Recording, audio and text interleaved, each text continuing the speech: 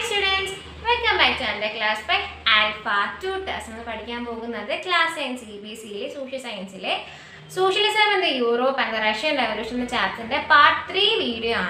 So, ബാക്കിയുള്ള പാട്ടുകളും ബാക്കിയുള്ള വീഡിയോസും കാണാനായിട്ട് നിങ്ങൾക്ക് പ്ലേലിസ്റ്റ് ചെക്ക് ചെയ്യാവുന്നതാണ്. ഓരോ പ്ലേലിസ്റ്റിലും ഓരോ ക്ലാസ്സും അതിൻ്റെ സബ്ജക്റ്റുമായിട്ട് എല്ലാം ഓർഡറിൽ അറേഞ്ച് ചെയ്ത് കൊടുത്തിട്ടുണ്ട്. സോ നമുക്ക് ഇന്ന് ഈ ചാപ്റ്ററിൽ പഠിക്കാൻ പോകുന്നത് the coming of the socialism in the Europe ആണ്. അതായത് നമുക്ക് കഴിഞ്ഞ ചാപ്റ്ററിൽ എന്താണ് സോഷ്യലിസം എന്ന് പറഞ്ഞിട്ടുണ്ടായിരുന്നു. ആ ഒരു സോഷ്യലിസം എങ്ങനെയാണ് നമ്മളുടെ യൂറോപ്പിൽ വന്നത് എന്നാണ് നമ്മളിപ്പോൾ പഠിക്കാനായിട്ട് പോകുന്നത്. അപ്പോൾ കഴിഞ്ഞ പാഠത്തിൽ നമ്മൾ എന്താണ് സോഷ്യലിസം എന്ന് പറഞ്ഞിട്ടുണ്ടായിരുന്നു. അപ്പോൾ എന്താണ് സോഷ്യലിസം? സോഷ്യലിസം വേറൊന്നും അല്ല, അവിടെ ഉണ്ടാകുന്ന ആൾക്കാരുടെ പുവറായിട്ടുള്ള പീപ്പിൾസിൻ്റെ വെൽഫെയറിന് വേണ്ടിയിട്ട് മുമ്പോട്ട് കൊണ്ടുവന്നിട്ടുള്ള ഒരു തിയറിയാണ്, ഒരു ഐഡിയ ആണ് എന്തെന്ന് പറയുന്നത് ഈ ഒരു സോഷ്യലിസം എന്ന് പറയുന്നത്. ഈ ചാപ്റ്ററിൽ ഈ സെക്ഷൻ നമ്മൾ സോഷ്യലിസത്തിനോടൊപ്പം തന്നെ ഇമ്പോർട്ടൻസ് കൊടുത്ത് പഠിക്കുന്ന വേറൊരു ടോപ്പിക്കാണ് കമ്മ്യൂണിസം എന്ന് പറയുന്നത്. സോ എന്താണ് കമ്മ്യൂണിസം ആൻഡ് സോഷ്യലിസം? അതിൻ്റെ ആ ഒരു ഐഡിയ ബേസിക്കലി മനസ്സിലാക്കി വെച്ചിട്ട് മുമ്പോട്ട് പഠിക്കുന്നതായും കുറച്ചും കൂടി ബെറ്റർ. അപ്പോൾ സോഷ്യലിസം എന്ന് പറയുമ്പോഴത്തേക്കും എന്താണ്, അവിടെ ഉണ്ടാകുന്ന പുവറായിട്ടുള്ള പീപ്പിൾസിൻ്റെ വെൽഫെയറിന് വേണ്ടി കൊടുക്കുന്നതാണ്. ലൈക്ക് അവർ സൊസൈറ്റി എന്ന് പറയുമ്പോഴത്തേക്കും സൊസൈറ്റിക്കകത്ത് ഇപ്പം റിച്ച് ആയിട്ടുള്ള പീപ്പിൾ റിച്ച് ആയിക്കൊണ്ടിരിക്കുന്നുണ്ടാകും, പുവറായിട്ടുള്ള പീപ്പിൾ പുവറായിക്കൊണ്ടിരിക്കുന്നുണ്ടാകും. സോ അങ്ങനെ അല്ലാണ്ട് പുവറായിട്ടുള്ള പീപ്പിളും മുമ്പോട്ട് വരാനും അങ്ങനെ അവരുടെ ഉന്നമനത്തിനായിട്ട് കൊണ്ടുവരുന്ന ഒരു ഐഡിയോളജി അല്ലെങ്കിൽ ഒരു തിയറിയാണ് സോഷ്യലിസം എന്ന് പറയുന്നത്. ആൻഡ് കമ്മ്യൂണിസം എന്ന് പറയുമ്പോഴത്തേക്കും ബേസിക്കലി ഫോർ ദി ഇൻഡസ്ട്രിയൽ സൊസൈറ്റിയാണ്. അതായത് ഇപ്പോൾ നമ്മൾ കാണുന്ന കമ്മ്യൂണിസം എല്ലാ സെക്ടറിലും ഉണ്ടെങ്കിൽ പോലും ആദ്യകാലങ്ങളിൽ കമ്മ്യൂണിസം കൊണ്ടുവന്നത് ഇൻഡസ്ട്രിയൽ സൊസൈറ്റിക്കാണ്. ബിക്കോസ് ഇൻഡസ്ട്രി എന്ന് പറയുന്നത് അവിടെ ഒരു ഓണർ കാണുന്നുണ്ടാവും. ആൻഡ് ഈ ഓണറിന് വേണ്ടിയിട്ട് വർക്ക് ചെയ്യുന്ന വർക്കേഴ്സ് ആയിരിക്കും. പക്ഷേ ഈ വർക്കേഴ്സിന് വളരെ തുച്ഛമായിട്ടുള്ള ശമ്പളമായിരിക്കും കിട്ടുന്നുണ്ടാവുക. അവർക്ക് അവരുടേതായിട്ടുള്ള വർക്കിനുള്ള നല്ലൊരു പേയ്മെൻറ്റ് അവർ കിട്ടുന്നുണ്ടാവില്ല. സോ ആ ഒരു പ്രോഫിറ്റ് കൂടുതൽ കിട്ടിയാൽ പോലും പ്രോഫിറ്റിൻ്റെ ഒരു പങ്ക് പോലും അവർ കിട്ടുന്നുണ്ടാവില്ല. അങ്ങനെ ആ ഒരു വർക്കേഴ്സിൻ്റെ ഡെവലപ്മെൻറ്റിന് വേണ്ടിയിട്ട് കൊണ്ടുവന്ന ഒരു തിയറിയാണ് കമ്മ്യൂണിസം എന്ന് പറയുന്നത്. ആൻഡ് നമ്മുടെ whole society as A whole ഇതൊരു ഇൻഡസ്ട്രിയൽ സൊസൈറ്റിക്ക് വേണ്ടി മാത്രമായിരുന്നു ആദ്യകാലങ്ങളിൽ കമ്മ്യൂണിസം വന്നിട്ടുണ്ടായിരുന്നത്. But society as A whole അവർ എല്ലാവർക്കും വേണ്ടിയിട്ടുള്ള ഡെവലപ്മെൻറ്റിന് വേണ്ടി കൊണ്ടുവന്നാണ് സോഷ്യലിസം.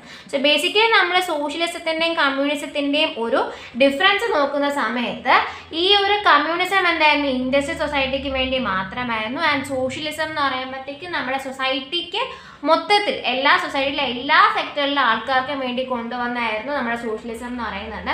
ആൻഡ് കമ്മ്യൂണിസത്തിനെ വെച്ച് കമ്പയർ ചെയ്ത് നോക്കുമ്പോഴത്തേക്കും സോഷ്യലിസത്തിന് ഒരുപാട് ചേഞ്ച് കൊണ്ടുവരാൻ പറ്റിയിട്ടുണ്ടായിരുന്നില്ല. ആൻഡ് നമുക്കിപ്പം പറയുമ്പോഴത്തേക്കും സോഷ്യലിസം ആൻഡ് കമ്മ്യൂണിസം ഏകദേശം ഒരുപോലുള്ള ആൾക്കാരാണ്. ബട്ട് ഏറ്റവും main difference between the socialism and the communism എന്ന് പറയുമ്പോഴത്തേക്കും communism റാഡിക്കലാണ്. Communism is more radical than socialism. രണ്ടുപേരും റാഡിക്കൽ ആണെങ്കിൽ പോലും communism is more radical than the socialism. അപ്പോൾ what's the main difference between the socialism and the communism? Socialism എന്ന് പറയുമ്പോഴത്തേക്കും society as A whole എല്ലാ ആൾക്കാരുടെയും basically welfare of the poor people's ആയിരുന്നു socialism. Society as A complete അല്ലെ full society ആയിരുന്നു. Communism എന്ന് പറയുമ്പോഴത്തേക്കും ഇൻഡസ്ട്രിയൽ സൊസൈറ്റീനെ ഫോക്കസ് ചെയ്ത് കൊണ്ടുവരുന്നതായിരുന്നു എന്ത്, കമ്മ്യൂണിസം എന്ന് പറയുന്നത്. അപ്പോൾ അത്രയും കാര്യം പിടികിട്ടിയല്ലോ. നമുക്കിനി കമ്മ്യൂണിസത്തിനെ അവിടെ മാറ്റി വെച്ചിട്ട് ആരെ പറ്റി പഠിക്കാം, സോഷ്യലിസത്തിനെ പറ്റി കുറച്ച് ഡീറ്റെയിൽ ആയിട്ട് പഠിക്കാം. സോ ഇതിൽ സോഷ്യലിസത്തെ പറ്റി പറയുമ്പോഴത്തേക്കും യൂറോപ്പ്, നമുക്ക് സോഷ്യലിസം ഇൻ യൂറോപ്പാണ്. സോ യൂറോപ്പിൽ ഒരു 19th സെഞ്ച്വറിയൊക്കെ ആയ സമയത്ത് സോഷ്യലിസം ഭയങ്കരമായിട്ട് ആ സോഷ്യലിസം എന്ന ഐഡിയാസ് ഭയങ്കരമായിട്ട് സ്പ്രെഡ് ആവാൻ തുടങ്ങി. സോ വൈ പെട്ടെന്ന് എന്തുകൊണ്ട് ആ ഒരു സോഷ്യലിസം എന്ന് പറഞ്ഞ ഐഡിയ സ്പ്രെഡായി? ബിക്കോസ് ഓൾറെഡി നമ്മുടെ കിങ് എന്ന് പറയുന്നത് നമ്മൾ ഓൾറെഡി പറഞ്ഞിട്ടുണ്ടായിരുന്നു, മൊണാർക്കി, കിങ്ങിൻ്റെ ഏകാധിപത്യമായിരുന്നു. കിങ്ങാണ് എല്ലാ കാര്യങ്ങളും കൺട്രോൾ ചെയ്തിട്ടുണ്ടായിരുന്നത്. ബാക്കിയുള്ള ആൾക്കാർക്കുള്ള വോയിസ് ഉണ്ടായിരുന്നില്ല, അവർക്ക് അവരുടേതായിട്ടുള്ള ആവശ്യങ്ങളും നേടിയെടുക്കാനുള്ള വോയിസ് ഉണ്ടായിരുന്നില്ല. മാത്രമല്ല നമുക്ക് അവിടെ റിച്ച് ആൻഡ് പുവർ എന്ന് പറയുന്ന ഒരു വേർതിരിവ് നമ്മളുടെ സൊസൈറ്റിക്കകത്ത് ഉണ്ടായിരുന്നു. അപ്പം അങ്ങനെയൊക്കെ വന്ന സമയത്ത് പുവറായിട്ടുള്ള പീപ്പിൾസിൻ്റെ ഡെവലപ്മെൻറ്റിന് വേണ്ടിയിട്ടും എല്ലാ ആൾക്കാരും ഒരുപോലെ കാണണമെന്നൊരു ഐഡിയ വെച്ചൊരു തിയറി മുമ്പോട്ട് വരുന്ന സമയത്ത് സ്വാഭാവികമായിട്ടും ആൾക്കാർ എന്ത് ചെയ്യുന്നുണ്ടാകും, ആ ഒരു ഐഡിയോളജീനെ അവർ അക്സെപ്റ്റ് ചെയ്യുന്നുണ്ട്. അപ്പം അങ്ങനെയായിരുന്നു നമ്മളുടെ ഈ ഒരു സോഷ്യലിസം എന്ന് പറയുന്ന ഒരു കാര്യം യൂറോപ്പിലെ ആൾക്കാരെ അക്സെപ്റ്റ് ചെയ്യാനായിട്ട് തുടങ്ങിയിട്ടുണ്ടായിരുന്നു. സോ ഇവിടെ നമുക്ക് ഇവിടെ ഇമ്പോർട്ടൻ്റ് ആയിട്ടൊരു ക്വസ്റ്റ്യൻ ചോദിക്കുന്നുണ്ട്, വൈ സോഷ്യലിസ്റ്റ്. എപ്പോഴും എക്സാമിൽ വന്ന ക്വസ്റ്റ്യൻ ആണ്, വൈ സോഷ്യലിസ്റ്റ്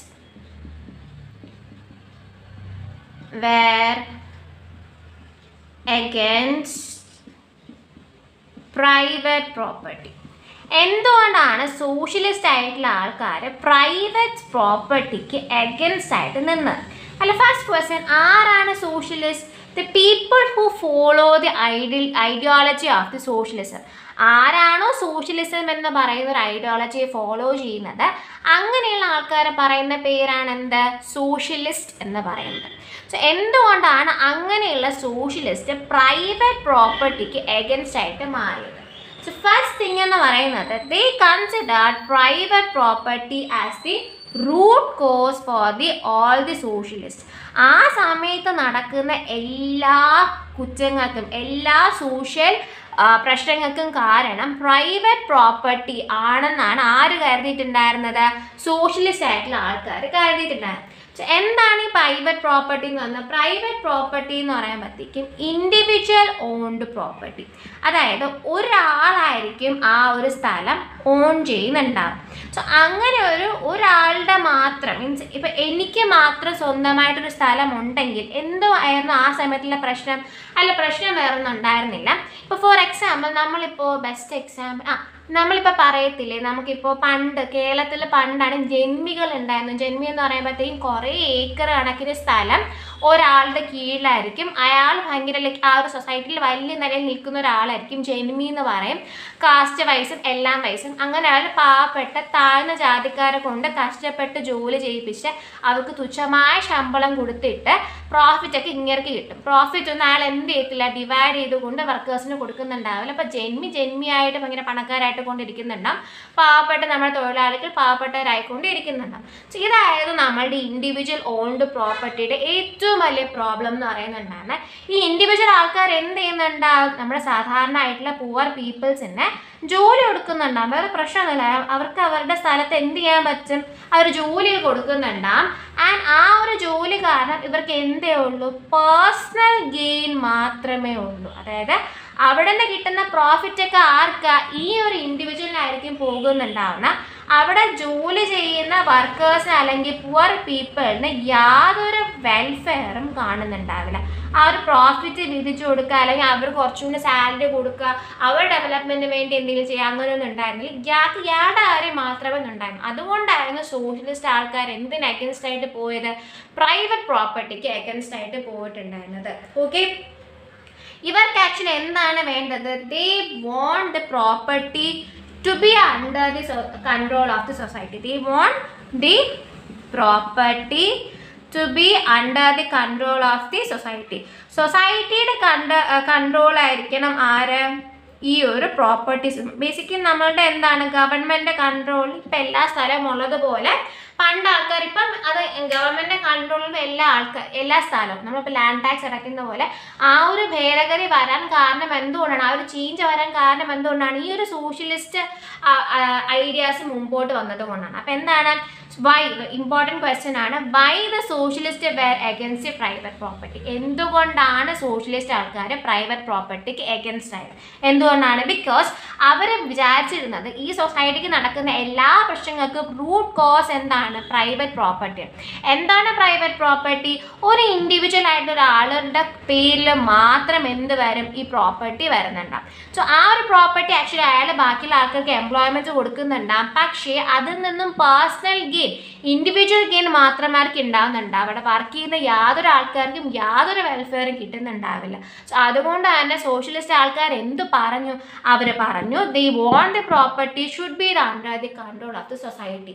സൊസൈറ്റിയുടെ കൺട്രോളിലായിരിക്കണം എല്ലാ ലാൻഡ്സും, ഒരിക്കലും ഒരാളുടെ കൺട്രോളിൽ മാത്രം വരരുത്. സോ ഇത് ഇവരെങ്ങനെ നടപ്പിലാക്കി? ഇപ്പം ഞാൻ വന്ന് പറയാണ്, ഇവിടെ സൊസൈറ്റിയുടെ കൺട്രോളിലായിരിക്കണം ലാൻഡ്സ്, ഇൻഡിവിജ്വൽ കൺട്രോളൊന്നും പാടില്ല എന്ന് പറയുമ്പോഴത്തേക്ക് ഞാൻ എൻ്റെ കയ്യിലുള്ള ലാൻഡ്സ് ആർക്കെങ്കിലും വിട്ടുകൊടുക്കും? ഇല്ല. സോ എങ്ങനെയാണ് സോഷ്യലിസ്റ്റ് അവരുടെ ഐഡിയാസ് നടപ്പാക്കിയത്? സോ ബേസിക്കലി അവർക്ക് 2 വേ ഉണ്ടായിരുന്നു the different socialist visions. അവർക്ക് 2 visions ആണ് ഉണ്ടായിരുന്നത്. ആ ഗ്രൂപ്പ് ഓഫ് ആൾക്കാർ ആദ്യം പറഞ്ഞൊരു കാര്യം the ideas of the cooperatives. Ideas of cooperative. എന്താണ് ഐഡിയാസ് ഓഫ് ദി കോപ്പറേറ്റീവ് എന്ന് പറയുന്നത്? ഇപ്പം ഒരാൾ ഓൺ ചെയ്താലേ കുഴപ്പമുള്ളൂ. അപ്പം എന്തുകൊണ്ട് ഒരു ഗ്രൂപ്പ് ഓഫ് ആൾക്കാർക്ക്, ഇപ്പോൾ ഒരു ഫാക്ടറി എടുക്കുകയാണെങ്കിൽ ഒരാളുടെ മാത്രമല്ല, അത് ഒരു ഗ്രൂപ്പ് ഓഫ് ആൾക്കാർക്ക് എന്ത് ചെയ്യാം, ഒരു ഫാക്ടറി ഓൺ ചെയ്യാം. അങ്ങനെ എന്തുകൊണ്ട് ഒരു കോപ്പറേറ്റീവ് ഐഡിയാസ് മുമ്പോട്ട് കൊണ്ടുവന്നുകൂടാ? അതിൻ്റെ ബെസ്റ്റ് എക്സാമ്പിൾ എന്ന് പറയുന്നത് റോബർട്ട് ഓവൻ ആണ്. സോ ആരാണ് ഈ റോബർട്ട് ഓവൻ? റോബർട്ട് ഓവൻ വേറെ ആരുമല്ല, he was an English manufacture. So ഇയാൾക്ക് എന്തായിരുന്നു, ഇയാളൊരു കമ്പനിയുടെ ഓണറായിരുന്നു. ഇയാൾക്ക് എന്ത് ഐഡിയോളജീസ് ഇഷ്ടമായിരുന്നു? ഹി വാസ് അയാൾക്ക് സോഷ്യലിസ്റ്റ് ഐഡിയോളജീസ് ഇഷ്ടമായിരുന്നു. അങ്ങനെ അയാൾ എന്ത് ചെയ്തു? കോപ്പറേറ്റീവ് ഐഡിയാസിൻ്റെ ഭാഗമായിട്ട് അയാൾ ഒരു കോപ്പറേറ്റീവ് സൊസൈറ്റി ബിൽഡ് ചെയ്തു. അയാൾ എന്ത് ബിൽഡ് ചെയ്തു? ഒരു കോപ്പറേറ്റീവ് സൊസൈറ്റി ബിൽഡ് ചെയ്തിട്ടുണ്ടായിരുന്നു. ആ ഒരു സൊസൈറ്റിയുടെ പേരായിരുന്നു new harmony. New harmony USA ഉള്ളത്. ഓക്കെ. ആൻഡ് രണ്ടാമത്തെ കുറച്ച് ആൾക്കാർ കോപ്പറേറ്റീവ് ഐഡിയാസിൻ്റെ പിന്നാലെയായിരുന്നു. ആൻഡ് ബാക്കിയുള്ള ആൾക്കാർ പറഞ്ഞ സാധനം എന്ന് പറയുന്നത് ഗവൺമെൻറ് ഷുഡ് എൻകറേജ് കോപ്പറേറ്റീവ്. അതായത് കോപ്പറേറ്റീവ് ആൾക്കാരൊക്കെ വരാൻ വെച്ച് ഓക്കെ, കുഴപ്പമൊന്നുമില്ല, പക്ഷെ അതിൻ്റെ ഒരു കൺട്രോൾ അല്ലെങ്കിൽ ആരെ എൻകറേജ് ചെയ്യണമെന്ന് പറഞ്ഞു? നമ്മളുടെ ഗവൺമെൻറ് അതിനെ ഒന്ന് എൻകറേജ് ചെയ്യണം. ഗവൺമെൻറ്റിന് അതിനൊരു ഇൻവോൾവ്മെൻറ്റ് വേണമെന്ന് ആയിരുന്നു രണ്ടാമത്തെ ആൾക്കാർ പറഞ്ഞത്. ആൻഡ് അതിൻ്റെ പിന്നാലെ പോയൊരു മെയിൻ ആളാണ് ലൂയിസ്. എക്സാമ്പിൾ ലൂയിസ് ബ്ലാങ്ക് ആയിരുന്നു. ലൂയിസ് ബ്ലാങ്ക് ഗവൺമെൻറ് എൻകറേജ് ചെയ്യണം എന്ന് പറഞ്ഞൊരു വ്യക്തിയായിരുന്നു. ഓക്കെ. അപ്പോൾ എന്താണ് നമ്മളുടെ എങ്ങനെയായിരുന്നു നമ്മുടെ സോഷ്യലിസ്റ്റ് ആയിട്ടുള്ള ആൾക്കാർ പ്രൈവറ്റൈസേഷൻ നിരോധിക്കണം, അല്ലെങ്കിൽ അവിടെ ഒരു land should be under the സൊസൈറ്റിയിൽ നിന്ന് എങ്ങനെ അവർ കൊണ്ടുവന്നു? 2 മെയിൻ വിഷനായിരുന്നു അവർക്ക് ഉണ്ടായിരുന്നത്. ആദ്യത്തെ vision was ideas of the cooperative. എന്താണ്? ഒരാളുടെ കീഴിൽ വരാതെ ഒരു ഗ്രൂപ്പ് ഓഫ് ആൾക്കാരുടെ കീഴിൽ വന്നൊരു കോപ്പറേറ്റീവ് സൊസൈറ്റി ഫോം ചെയ്യണം എന്നൊരു ഐഡിയ ഉണ്ടായിരുന്നു. രണ്ടാമത്തെ ഗവൺമെൻറ് ഷുഡ് എൻകറേജ് കോപ്പറേറ്റീവ് എന്നൊരു ഐഡിയ ഉണ്ടായിരുന്നു. നമ്മൾ ഇനി അടുത്ത് പഠിക്കാൻ പോകുന്നത് എന്താണ് ഈ cooperative society. So what is the cooperative? ഇപ്പോൾ സോഷ്യലിസ്റ്റ് ആയിട്ടുള്ള ആൾക്കാർ സോഷ്യലിസം ഫേവർ ചെയ്ത് എന്ത് സൊസൈറ്റിക്കാണ്? കോപ്പറേറ്റീവ് സൊസൈറ്റീനായിരുന്നു അവർ ഫേവർ ചെയ്തിട്ടുണ്ടായിരുന്നു. അപ്പോൾ വാട്ട് ഈസ് കോർപ്പറേറ്റീവ് സൊസൈറ്റി?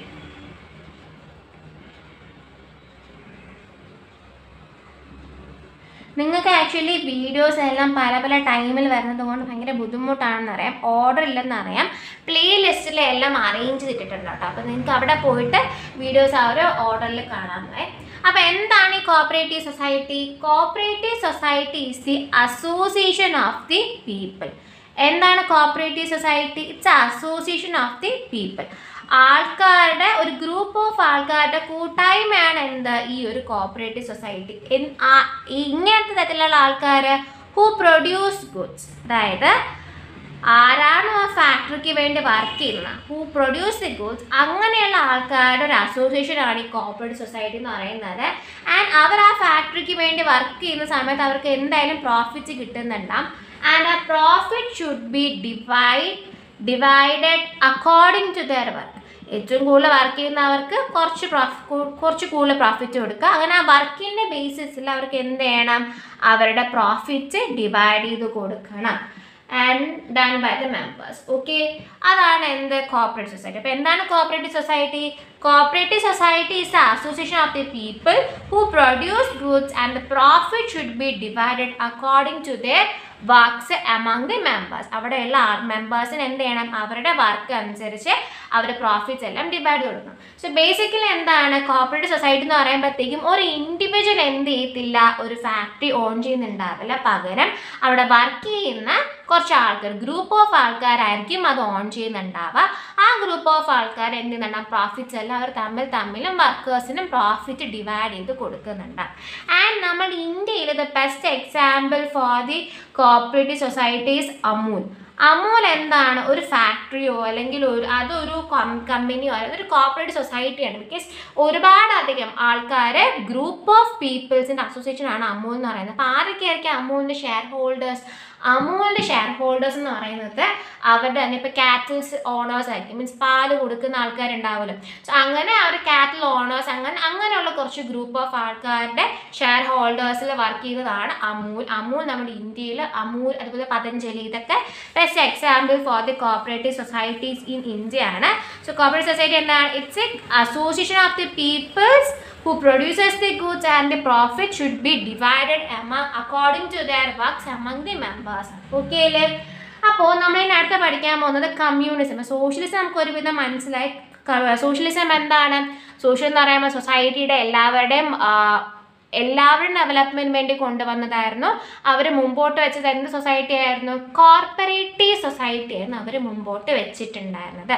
അടുത്ത് പഠിക്കാൻ പോകുന്നത് അബൌട്ട് ദി കമ്മ്യൂണിസമാണ്. സോ കമ്മ്യൂണിസം എന്ന് പറയുന്ന ഒരു ഐഡിയ മുമ്പോട്ട് കൊണ്ടുവന്നത് കാറൽ മാർക്സും അതോടൊപ്പം തന്നെ ഫ്രെഡറിക് എംഗലുമായിരുന്നു. സോ ഫ്രെഡറിക് എംഗൽ ഇവർ രണ്ടുപേരുമായിരുന്നു കമ്മ്യൂണിസം എന്ന് പറയുന്ന ഒരു ഐഡിയ മുമ്പോട്ട് കൊണ്ടുവന്നിട്ടുണ്ടായിരുന്നത്. ആൻഡ് കാറൽ മാർക്സിൻ്റെ ഡേറ്റ് എന്ന് പറയുന്നത് 1818 to 1883 വരെയായിരുന്നു. ആൻഡ് ഫ്രെഡറിക് എംഗൽ വാസ് 1820 ജനിച്ചു, 1895 ആയപ്പോഴത്തേക്കും മരിച്ചിട്ടുണ്ട്. സോ ഇവർ രണ്ടുപേരുമായിരുന്നു main proprietors of the communism. Communism എന്ന തിയറി ഫോർമുലേറ്റ് ചെയ്തതും അതിൻ്റെ ഒരു സ്പ്രെഡിന് വേണ്ടിയിട്ട് ഒരുപാട് പ്രവർത്തിച്ചതുമായിട്ടുള്ള രണ്ട് important people's for the communism theory ആയിരുന്നു കാറൽ മാർക്സും അതോടൊപ്പം തന്നെ ദി ഫ്രെഡറിക് എംഗൽ എന്ന് പറയുന്നത്. സോ ഇവർ ആക്ച്വലി കാറൽ മാർക്സ് ആർഗ്യൂ ചെയ്ത ഏറ്റവും വലിയ സാധനമാണ് industrial society was capitalist. Karl marks ഏറ്റവും കൂടുതൽ ആർഗ്യൂ ചെയ്തൊരു കാര്യമായിരുന്നു ഇൻഡസ്ട്രിയൽ സൊസൈറ്റി വാസ് ക്യാപിറ്റലിസ്റ്റ്. അപ്പം നിങ്ങൾ ഇതുവരെയും കേൾക്കാത്ത ഒരു പുതിയ വാക്ക് ഇപ്പോൾ കേൾക്കുവാണ്, ക്യാപിറ്റലിസ്റ്റ്. എന്താണ് ഈ ക്യാപിറ്റലിസ്റ്റ് എന്ന് പറയുന്നത്? സോ ക്യാപിറ്റലിസ്റ്റ് വേറെ ഒന്നുമല്ല, it's A rich section of the people. Rich section of people. Capitalist എന്താണ്? It's a rich section of the people and they have the capital. അവരുടെ കയ്യിലാണ് ക്യാപിറ്റൽ. എന്താണ് capital? So capital is basically the money. Capital എന്താണ്? പൈസ. ഇതാണ് capital എന്ന് പറയുന്നത്. So they have the control of the economy. So വേറൊന്നുമല്ല, പണക്കാരുടെ സെക്ഷനാണ് എന്താ ഈ ഒരു ക്യാപിറ്റലിസ്റ്റ് എന്ന് പറയുന്നത്. So what is capitalist? ആ ഒരു നാട്ടിലെ എല്ലാ rich section of the people's അവരുടെ കയ്യിലായിരിക്കും ക്യാപിറ്റലായിട്ടുള്ള മണി ഉണ്ടാവുക. അവരായിരിക്കും അവിടെയുള്ള സാമ്പത്തികമായിട്ടുള്ള എക്കോണമി പരമായിട്ടുള്ള കാര്യങ്ങളൊക്കെ കൺട്രോൾ ചെയ്യുന്നതും ഈ ക്യാപിറ്റലിസ്റ്റുകളായിരിക്കും. സോ അങ്ങനെയുള്ള ആൾക്കാരെ പറയുന്ന പേര് rich section of the people's എന്ന് പറയുന്ന പേരാണ് ക്യാപിറ്റലിസ്റ്റ്. സോ ഇവർ പറഞ്ഞ കാര്യമാണ് കാറൽ മാർക്സ് പറഞ്ഞൊരു കാര്യം എന്ന് പറയുന്നത് industrial society was A capitalist. Because industrial society നമ്മുടെ ആ ഒരു ഇൻഡസ്ട്രീസിൻ്റെ സൊസൈറ്റിയിലെ കൺട്രോൾ ചെയ്ത ആരാണ്? റിച്ച് സെക്ഷൻസ് ആയിട്ടുള്ള ക്യാപിറ്റലിസ്റ്റ് ആൾക്കാരായിരുന്നു ഇതെല്ലാം കൺട്രോൾ ചെയ്തിട്ടുണ്ടായിരുന്നു. അവിടെ വർക്ക് ചെയ്യുന്ന പുവർ ആയിട്ടുള്ള വർക്കേഴ്സിന് യാതൊരു റോളും ഉണ്ടായിരുന്നില്ല. ഓക്കെ അല്ലേ? സോ ഇപ്പം നമുക്ക് അയാൾ പറഞ്ഞൊരു കാര്യമാണ് ക്യാപിറ്റലിസ്റ്റ് ആയിട്ടുള്ള ആൾക്കാർ ഓൺ ദി ഫാക്ടറീസ്. അവരായിരിക്കും ഫാക്ടറീസ് ഓൺ ചെയ്തിട്ടുണ്ടാകും. അവരുടെ സ്വന്തമായിട്ട് ഫാക്ടറീസ് കാണുന്നുണ്ടാകും. ഈ ഫാക്ടറീസിൽ കഷ്ടപ്പെട്ട വർക്കേഴ്സ് അധ്വാനിച്ചുകൊണ്ട് അവർക്ക് എന്ത് കിട്ടുന്നുണ്ടാകും? പ്രോഫിറ്റ് കിട്ടുന്നുണ്ടാകും. പക്ഷേ ഈ പ്രോഫിറ്റ് ആർക്ക് തന്നെ പോകുന്നുണ്ടാകും? ക്യാപിറ്റലിസ്റ്റ് ആയിട്ടുള്ള ആൾക്കാർക്ക് പോകുന്നുണ്ടാകും. വർക്കേഴ്സിന് യാതൊരു രീതിയിലുള്ള ഒരു ഡെവലപ്മെൻറ്റും സംഭവിക്കുന്നുണ്ടാവില്ല. അങ്ങനെ വർക്കേഴ്സിന് ഡെവലപ്മെൻറ്റിന് വേണ്ടിയിട്ടും കഷ്ടപ്പെട്ട് അധ്വാനിച്ച് ജീവിക്കുന്ന തൊഴിലാളി വർഗ്ഗങ്ങൾക്ക് വേണ്ടിയിട്ടും പ്രവർത്തിച്ച ഒരു തിയറിയാണ് എന്ത്? കമ്മ്യൂണിസം എന്ന് പറയുന്നത്. അതിന് വേണ്ടി പ്രവർത്തിച്ച രണ്ട് മെയിൻ ആയിട്ടുള്ള ആൾക്കാരാണ്, main leaders where Karl marks and Frederick Angel. So they were against the capitalist. എന്തുകൊണ്ട് ക്യാപിറ്റലിസ്റ്റിന് അഗൈൻസ്റ്റ് ആയി? Capitalist where the rich section of the people, they have A capitalist and they control the economy. And അതുകൊണ്ട് എന്ത് ചെയ്തു? Capitalist ആൾക്കാർ അണ്ടറിലേക്ക് factories ഉണ്ടാവുക. ഫാക്ടറീസിൽ കഷ്ടപ്പെട്ട് work ചെയ്യുന്ന workers കാണുന്നുണ്ടാവും. ആ വർക്കേഴ്സ് കഷ്ടപ്പെട്ട് ഉണ്ടായിക്കൊണ്ടുവന്ന പ്രോഫിറ്റുകൾ ആരെടുത്തുകൊണ്ട് പോകുന്നുണ്ടാകും? ക്യാപിറ്റലിസ്റ്റ് ആൾക്കാർ എടുത്തുകൊണ്ട് പോകുന്നുണ്ടാകും. വർക്കേഴ്സിന് കൃത്യമായിട്ടുള്ള വേജസോ വർക്കേഴ്സിന് പ്രോഫിറ്റിന് യാതൊരു വിധം കിട്ടുന്നുണ്ടാവില്ല. അങ്ങനെ ഇൻഡസ്ട്രിയൽ സൊസൈറ്റിക്കിലെ ക്യാപിറ്റലിസ്റ്റിന് എഗൻസ്റ്റ് ആയിട്ടും വർക്കേഴ്സിൻ്റെ വെൽഫെയറിന് വേണ്ടിയിട്ടും വന്ന തിയറി ആയിരുന്നു കമ്മ്യൂണിസം. ആൻഡ് ഇപ്പം നമുക്ക് ഒരു ഏകദേശം ഐഡിയ കിട്ടി. ആൻഡ് സോഷ്യലിസ്റ്റ് ആൾക്കാർ ആർക്ക് എഗൻസ്റ്റ് ആയിരുന്നു? പ്രൈവറ്റ് പ്രോപ്പർട്ടികൾക്ക് എഗൻസ്റ്റ് ആയിരുന്നു socialist. And communist arc against ആയിരുന്നു? ക്യാപിറ്റലിസ്റ്റ് എഗൻസ്റ്റ് ആയിരുന്നു. മറന്നു പോയത് socialist people were against the private properties and communist people were against the capitalist. Okay, അങ്ങനെ ഈ കമ്മ്യൂണിസ്റ്റ് ആൾക്കാർക്ക് എന്ത് സൊസൈറ്റി വേണം? കമ്മ്യൂണിസ്റ്റ് സൊസൈറ്റി വേണം. സോഷ്യലിസ്റ്റ് ആൾക്കാർക്ക് എന്ത് സൊസൈറ്റി വേണം? കോപ്പറേറ്റീവ് സൊസൈറ്റി വേണം. ആൻഡ് കമ്മ്യൂണിസ്റ്റ് ആൾക്കാർക്ക് എന്ത് സൊസൈറ്റി വേണം? കമ്മ്യൂണിസ്റ്റ് സൊസൈറ്റി വേണം. എന്താണ് കമ്മ്യൂണിസ്റ്റ് സൊസൈറ്റി എന്ന് പറയുന്നത്? So what is communist society? Communist society എന്ന് പറയുമ്പോഴത്തേക്കും the people should be free themselves from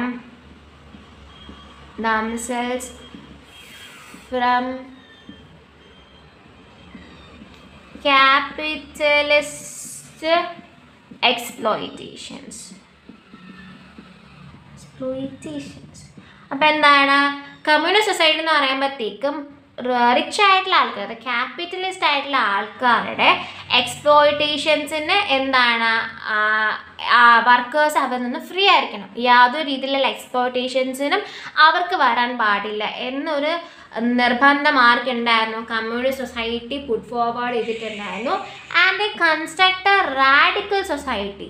and communist സൊസൈറ്റിയുടെ ഏറ്റവും വലിയതെന്നായിരിക്കും അവർക്ക് എന്ത് സൊസൈറ്റി വേണം?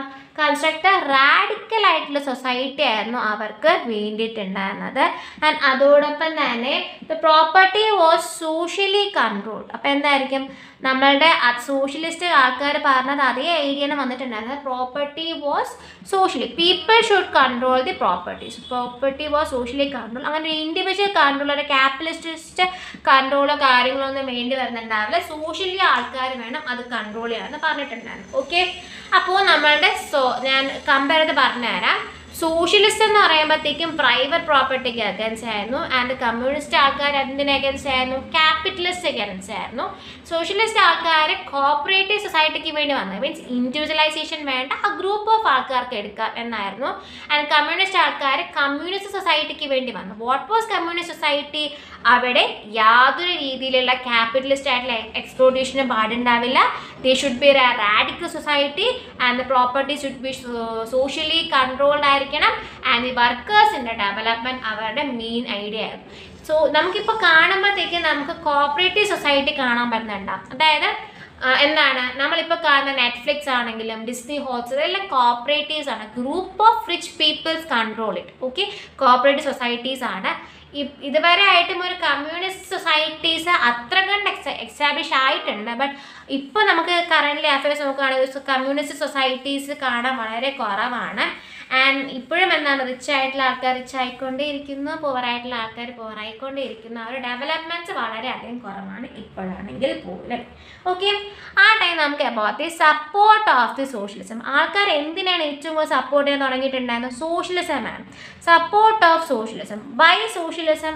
സോഷ്യലിസം എന്ന് പറയുമ്പോഴത്തേക്കും എല്ലാ ആൾക്കാരുടെ ഡെവലപ്മെൻറ്റാണ്. നോക്കുമ്പോഴത്തേക്കും നിങ്ങൾ പൂവറായിട്ടുള്ള ആൾക്കാർ നിങ്ങൾക്ക് മുമ്പോട്ട് വരണം, നിങ്ങൾക്കും ഇക്വാളിറ്റി വരണം. അങ്ങനെ എല്ലാ ആൾക്കാരുടെയും ഡെവലപ്മെൻറ്റിന് വേണ്ടിയിട്ട് ഒരു തിയറി വന്നപ്പോഴത്തേക്കും അവിടെയുള്ള ആൾക്കാരൊക്കെ എന്തിനു സപ്പോർട്ട് ചെയ്യാൻ തുടങ്ങി? സോഷ്യലിസം എന്ന് പറയുന്ന തിയറീനെ സപ്പോർട്ട് ചെയ്യാൻ തുടങ്ങി. സോ വൈ എല്ലാ ആൾക്കാരും സോഷ്യലിസം എന്ന തിയറി സപ്പോർട്ട് ചെയ്യാൻ തുടങ്ങി? ബിക്കോസ് 1870 ആയ സമയത്ത് സോഷ്യലിസ്റ്റ്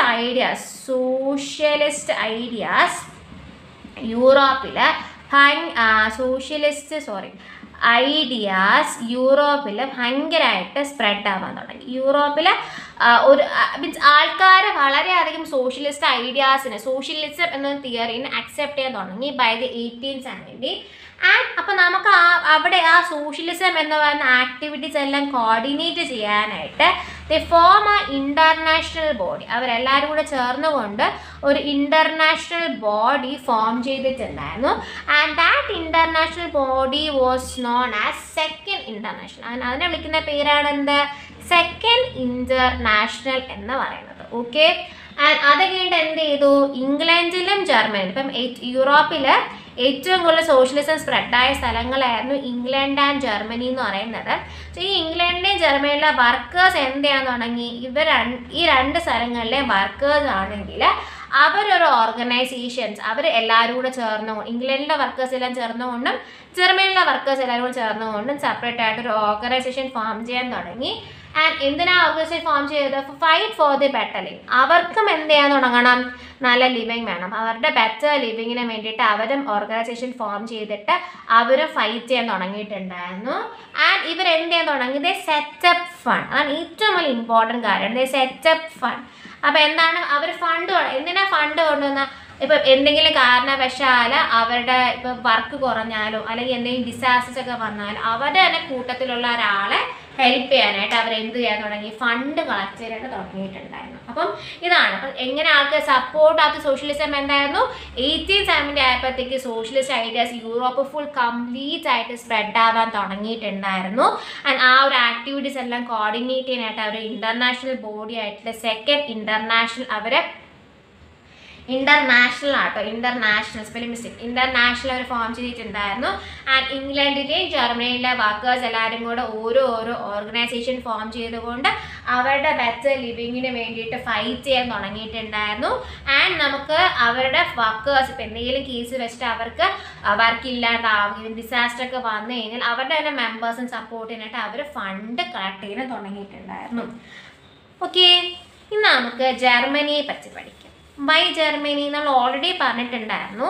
ഇംഗ്ലണ്ടിൻ്റെയും ജർമ്മനിയിലെയും ആൾക്കാർ എന്ത് ചെയ്യാൻ തുടങ്ങി എന്നുള്ളത്? ഓർഗനൈസേഷൻസ് ഫോം ചെയ്ത് തുടങ്ങി എന്ന് പറഞ്ഞു. അപ്പോൾ അബൌട്ട് ജർമ്മനി. സോ ജർമ്മനിയിലെ ആൾക്കാർ എന്ത് ഫോം ചെയ്തു? ഒരു ഓർഗനൈസേഷൻ ഫോം ചെയ്തിട്ടുണ്ടായിരുന്നു. And that organisation was along with ഒറ്റയ്ക്കായിരുന്നില്ല. That organisation was workers organisation was along with SDP. SDP എന്ന് പറയുന്ന ഒരു political party. SDP-യുടെ full form is socialist democratic party. Okay, socialist democratic party. അപ്പോൾ അവർ socialist democratic പാർട്ടിയുമായിട്ട് ചേർന്നുകൊണ്ടായിരുന്നു പ്രവർത്തിച്ചിട്ടുണ്ടായിരുന്നു ആ വർക്കേഴ്സിൻ്റെ association എന്ന് പറയുന്നുണ്ടായിരുന്നത്. And അവർക്ക് എന്ത് ചെയ്യാൻ പറ്റി? പാർലമെൻറ്റിൽ ഒരു സീറ്റ് വിൻ ചെയ്യാനായിട്ട് പറ്റിയിട്ടുണ്ടായിരുന്നു. അവർ SDP-യുമായിട്ട് അസോസിയേറ്റ് ചെയ്തുകൊണ്ട് പ്രവർത്തിച്ചതുകൊണ്ട്. ഓക്കെ, ആൻഡ് അതോടൊപ്പം തന്നെ 1905 സമയത്ത് ഒരുപാട് ട്രേഡ് യൂണിയനുകൾ വർക്കേഴ്സിന് വേണ്ടിയിട്ട് ട്രേഡ് യൂണിയനുകൾ ഫോം ചെയ്യാൻ പറ്റിയിട്ടുണ്ടായിരുന്നു ജർമ്മനിയിൽ. ആൻഡ് ബ്രിട്ടനിലാണെങ്കിൽ സോഷ്യലിസ്റ്റ് ആൾക്കാരെല്ലാം കൂടെ എന്ത് ഫോം ചെയ്തിട്ടുണ്ടായിരുന്നു? ഒരു ലേബർ പാർട്ടി ഫോം ചെയ്തിട്ടുണ്ടായിരുന്നു. ആൻഡ് അതോടൊപ്പം തന്നെ നമ്മുടെ ഫ്രാൻസിലാണെങ്കിൽ അവരെന്ത് ഫോം ചെയ്തു? സോഷ്യലിസ്റ്റ് പാർട്ടി ഫോം ചെയ്തിട്ടുണ്ടായിരുന്നു. ഓക്കെ,